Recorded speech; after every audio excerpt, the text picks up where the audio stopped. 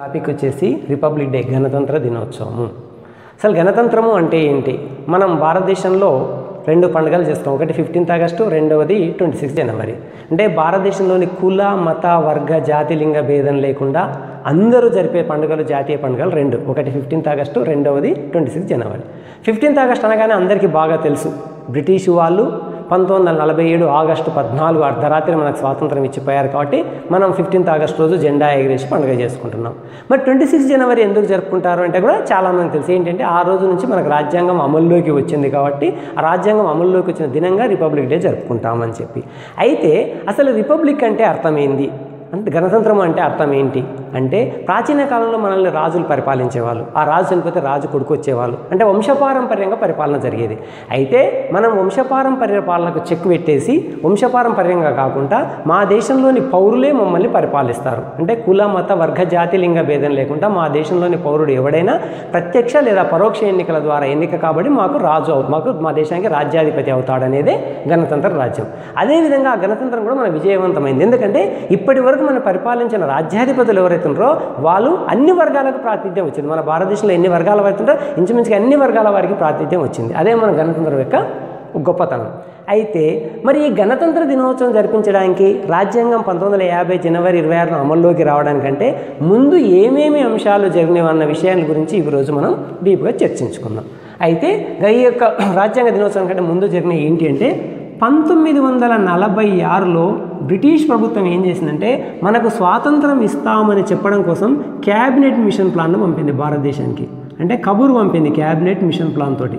Cabinet mission plan అంటే మంత్రిత్రయ రాయబారం అంటారు.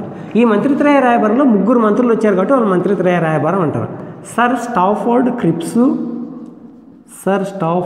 క్రిప్స్, lord పెతిక్ Lawrence,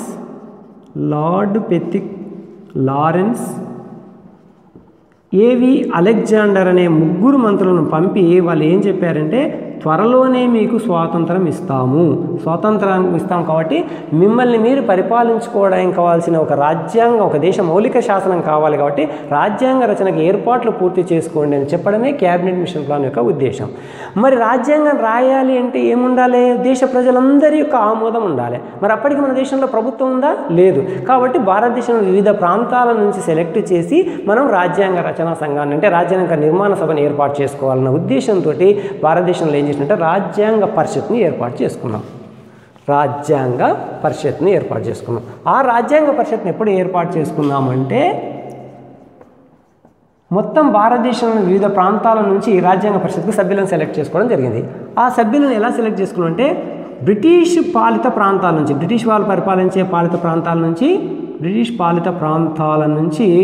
292 మందిని స్వదేశీ సంస్థానాలు అంటే స్వదేశీ సంస్థానాల నుంచి 93 మంది, బ్రిటిష్ కేంద్ర పాలిత ప్రాంతాల నుంచి ప్రావిన్సెస్ల నుంచి 4, మొత్తము 389 మంది సభ్యులతోటి మనం రాజ్యాంగ పరిషత్ని ఏర్పాటు చేసుకున్నాం. అంటే బ్రిటిష్ వాళ్ళు పరిపాలించే ప్రాంతాల నుంచి 292, స్వదేశీ సంస్థానాలు అంటే తెలంగాణను పరిపాలించిన నిజాము, జమ్మూ కాశ్మీర్ను పరిపాలించిన రాజా హరిసింగ్, తర్వాత అలీగఢ్, అయోధ్య నవాబు, ట్రావెన్కోర్ నవాబులు, ఇలా భారతదేశంలో స్వదేశీ సంస్థానాలు ఉండేది.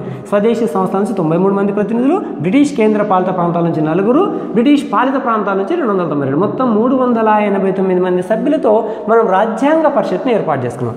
అలా ఏర్పడ్డ ఈ రాజ్యాంగ పరిషత్తు మొట్టమొదటి రోజు ఎప్పుడు సమావేశమైందంటే 9th డిసెంబర్ 1946 రోజు మొదటి సమావేశం అయింది. మరి రాజ్యాంగ పరిషత్ నడిపించాలంటే మనకు రాజ్యాంగ పరిషత్ ఒక అధ్యక్షుడు ఉండాలి. కాబట్టి 389 మంది సభ్యుల్లో మనం ఏం చేసుకున్నాం అంటే, 389 మంది సభ్యుల్లో ఎవరు సీనియర్ సభ్యుడు అని చూస్తే డాక్టర్ సచ్చిదానంద సీనియర్ సభ్యుడు. ఆయన ఫ్రెంచ్ సాంప్రదాయాన్ని అనుసరించి మనం ఆ రోజు ఏం చేసుకున్నాం, డాక్టర్ సచ్చిదానంద సిన్హాను అధ్యక్షుడిగా ఎన్నుకున్నాం. సచ్చిదానంద సిన్హాను రాజ్యాంగ పరిషత్కు అధ్యక్షుడిగా ఎన్నుకున్నాం. కానీ ఆయన వయసు రీత్యా వయోవృద్ధుడు కాబట్టి ఆయన రాజ్యాంగ పరిషత్ బాధ్యతలను మోయలేడు. కాబట్టి నెక్స్ట్ 11th డిసెంబర్ రోజే 1946 రోజు మరొకసారి సమావేశమై బాబు రాజేంద్ర ప్రసాద్ను అధ్యక్షుడిగా ఎన్నుకోవడం జరిగింది.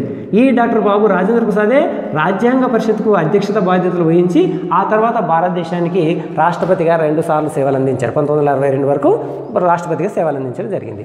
అయితే మరి 9th డిసెంబర్ 1946 రోజు సచ్చిదానంద సిన్హా అధ్యక్షతన రాజ్యాంగ పరిషత్ ఏర్పాటైంది. మరి ఈ రాజ్యాంగాన్ని రాయడం కోసం మనకు 1947 ఆగస్టు 29న డాక్టర్ బిఆర్ అంబేద్కర్ అధ్యక్షతన రచనా సంఘాన్ని ఏర్పాటు చేసుకున్నాం.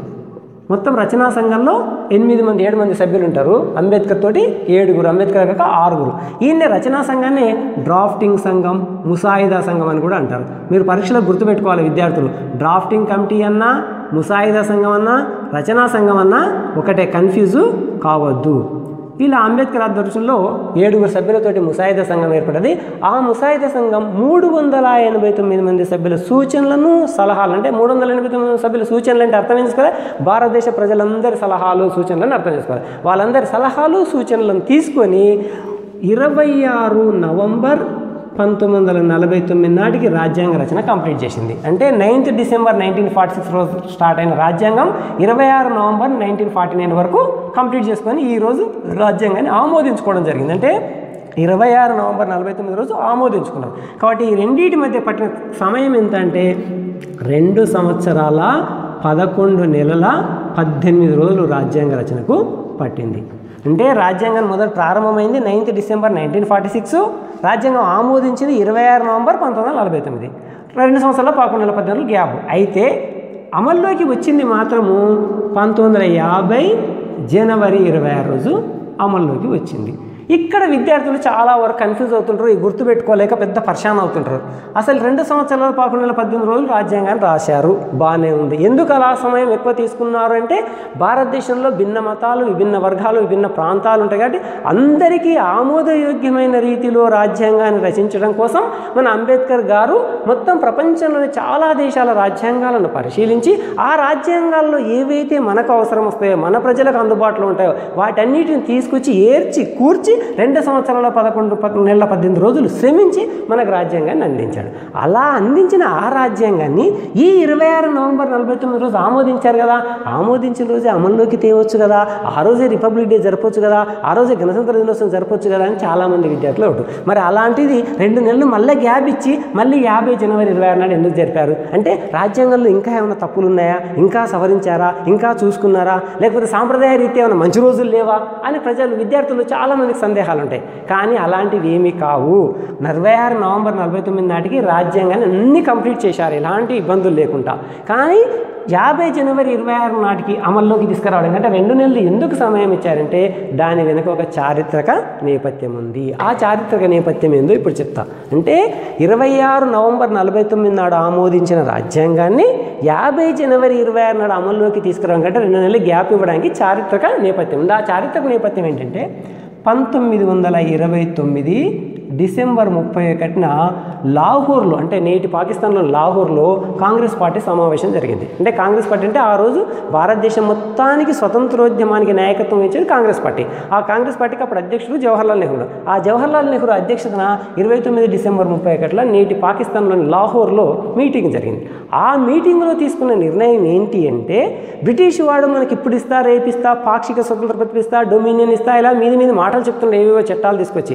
కాబట్టి అలాంటి పాక్షిక స్వతంత్ర ప్రతిపత్తి అనేది మనకు వద్దు, మనకు పూర్ణ స్వాతంత్రం కావాలంటే పూర్తి స్వాతంత్రం కావాలి అని చెప్పి ఈ మీటింగ్లో ఏం డిసైడ్ చేశారంటే పూర్ణ స్వరాజ్యం అని డిసైడ్ చేయడం జరిగింది. మా ఆలోచన పూర్ణ స్వరాజ్యం కావాలని డిసైడ్ చేయడం. పూర్ణ స్వరాజ్యం యొక్క ఉద్దేశం ఏంటి అంటే మనము స్వాతంత్రం ప్రకటించుకొని, బ్రిటిష్ వాడు ఇచ్చేది మనం స్వాతంత్రం ప్రకటించుకొని బ్రిటిష్ వాడి యొక్క సార్వభౌమాధికారాన్ని ఎదిరించి మనం జెండా ఎగిరేద్దాం, ఏం చేద్దాం అని చెప్పి ఈ మీటింగ్లో డిసైడ్ చేశారు. ఆ మీటింగ్లో డిసైడ్ చేసింది ఏంటి అంటే ప్రతి జనవరి 26 నాడు మనము జెండా ఎగరేసి పూర్ణ స్వరాజ్యంగా ప్రకటించుకుందాం, బ్రిటిష్ వాడు ఏం చేస్తాడో చూద్దామని చెప్పి ఆ మీటింగ్లో డిసైడ్ చేయడం జరిగింది. అలా మీటింగ్లో జాతీయ నాయకులు ఏదైతే పిలుపునిచ్చారో ఆ పిలుపుని అందుకొని భారతదేశంలోని ప్రజలంతా ప్రతి సంవత్సరం 29 డిసైడ్ చేసిగా 30, 31, 32 ఇలా ప్రతి జనవరి 26 నాడు జెండా ఎగరేసుకుంటూ వేరు. అలా జెండా ఎగిరేయడం వల్ల మా యొక్క సార్వభౌమాధికారానికి ఎదురిస్తున్నారు, ముప్పు వాటిల్తుంది. బ్రిటిష్ వాడు ఏం చేసేది ఎంబడే మనల్ని అరెస్ట్ చేసేది. అరెస్ట్ చేస్తామంటే మనలో ఉద్రేకం పెరిగిపోయి, ఐకమత్యం పెరిగిపోయి, ఇంకా ఉత్సాహం పెరిగిపోయి లేనోడు కూడా అందరూ వచ్చి స్వతంత్రోద్యమంలో పాల్గొనేవాళ్ళు. అంటే ఈ పూర్ణ స్వరాజ్యం అనేది భారతదేశంలోని ప్రజల్లో స్వతంత్రోద్యమ కాంక్షను ఇంకా ఎక్కువ రగిలించింది. కాబట్టి అలాంటిది ఈ 30 నుంచి 1947 వరకు 47 జనవరి వరకు ప్రతి జనవరి 26 జెండా ఎగరేసుకుంటూ వచ్చారు. ఎప్పుడైతే మనకు 1947 ఆగస్టు 15 నిజమైన స్వాతంత్రం వచ్చిన తర్వాత ఈ జనవరి 26 జెండా ఎగరడం మర్చిపోయారు. అంటే 47 వచ్చిన తర్వాత 48లో 49 జనవరి 26 నాడు జెండా ఎగరడం మర్చిపోయారు. అంటే మరి ఈ జెండా పూర్ణ స్వరాజ్యం అని జెండా ఎగిరేసి భారతదేశంలోని ప్రజలంతా ఇంత స్వతంత్ర కాంక్షను రగిలించిన ఈ యొక్క చారిత్రక నేపథ్యాన్ని రాబోయే తరాల వారికి అందించాలంటే ఏం చేయాలి? ఆ జనవరి 26 నాడు మనం మళ్ళీ పండుగ చేసుకోవాలి అని చెప్పి ఏం చేశారు?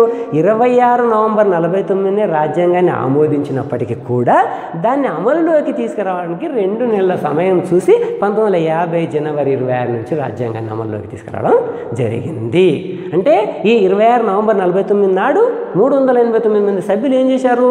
భారతదేశ ప్రజలమైన మేము భారతదేశాన్ని సర్వసత్తాక సామ్యవాద లౌకిక ప్రజాస్వామ్య గణతంత్ర రాజ్యంగా తీర్చిదిద్దుకుంటకై భారతీయ ప్రజలమైనంత మేము అందరం కూడా సోదర భావంతో కలిసిమెలిసి ఉంటామని, ఆస్తులు అంతస్తుల్లో తేడాలు లేకుండా అంతా కలిసి జీవిస్తామని చెప్పి ఈ 389 మంది సభ్యులు ఆ రోజు ప్రతిజ్ఞ చేసి దీన్ని ఆమోదించుకున్నారు.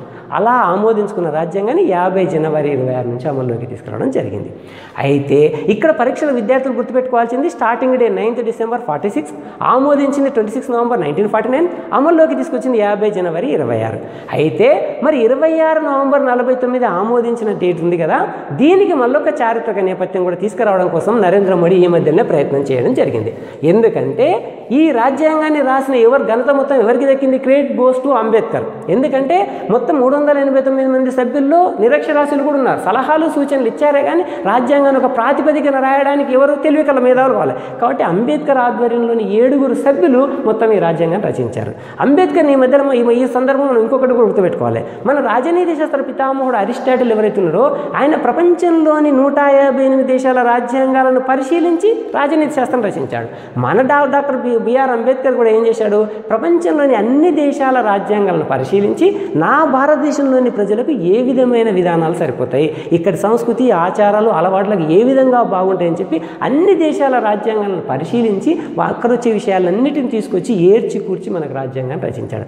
మరి అంతటి అంబేద్కర్ను కూడా మనం గుర్తుపెట్టుకోవాలి, ఆ అంబేద్కర్ను కూడా ఆ రాజ్యాంగం ఆమోదించిన రోజున అంబేద్కర్ను గుర్తుపెట్టుకోవాలని చెప్పి అంబేద్కర్ యొక్క 125వ జయంతి సందర్భంగా 2015 నుంచి నేటి భారత ప్రభుత్వం ఉన్న నరేంద్ర మోడీ ఏం చేశాడంటే ఈ 26 నవంబర్ ఏదైతే ఉందో దాన్ని రాజ్యాంగ దినోత్సవంగా జరిపించాలి అని చెప్పి డిసైడ్ చేయడం జరిగింది.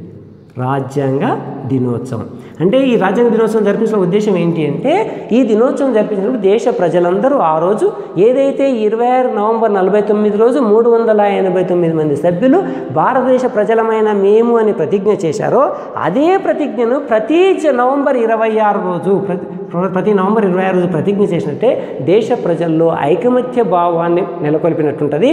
అదేవిధంగా ఆ రోజు అంబేద్కర్ను కూడా స్మరించుకున్నట్టు ఉంటుంది అని చెప్పి 2015 నుంచి నరేంద్ర మోడీ ఏం చేశారంటే రాజ్యాంగ దినోత్సవంగా జరిపించాలని డిసైడ్ చేయడం జరిగింది. ప్రతి నవంబర్ 15 నుంచి మన 2015 నుంచి ప్రతి నవంబర్ 26 మనం రాజ్యాంగ దినోత్సవంగా జరిపించుకుంటున్నాం. కాబట్టి ఇక్కడ విద్యార్థులు గుర్తుపెట్టుకోవాల్సింది మరొకసారి ఏంటంటే పోటీ పరీక్షల్లో వచ్చేది ఏంటంటే రాజ్యాంగ పరిషత్ ఏర్పడడానికి ముఖ్య కారణం ఏంటి అంటే క్యాబినెట్ మిషన్ ప్లాన్ మంత్రిత్రయ రాయబారంలోని 3 మంత్రులు రావడం, వాళ్ళ యొక్క సూచనలు అనుసరించి మనం ఏం చేసినాం రాజ్యాంగం రాసుకోవడానికి రాజ్యాంగ పరిషత్ని ఏర్పాటు చేసుకున్నాం.